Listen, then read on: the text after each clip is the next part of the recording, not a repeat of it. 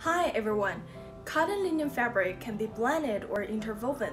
In the case of cotton linen blending, the warp and weft are using the same yarn, and the common ratio of cotton and linen content is 55/45%.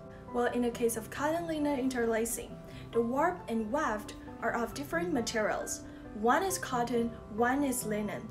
The weaving method is one by one, up and down. Cotton linen blending inherits the advantages of linen and also has the good characteristics of cotton. It's softer than linen, breathable, has good moisture absorption, and good abrasion resistance. Low shrinkage, not easy to wrinkle, yet easy to wash and quick drying.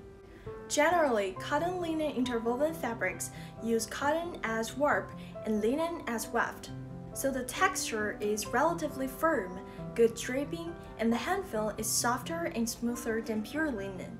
Those with more linen ingredients are slightly rough to touch, suitable for making summer and autumn clothing.